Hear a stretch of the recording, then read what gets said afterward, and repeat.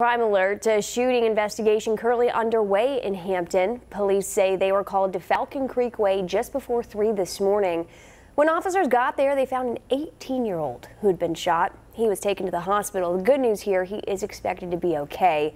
This preliminary investigation shows that the victim was shot while in the parking lot of his apartment. No word yet on who pulled this trigger, though. We'll update you when we learn more from police.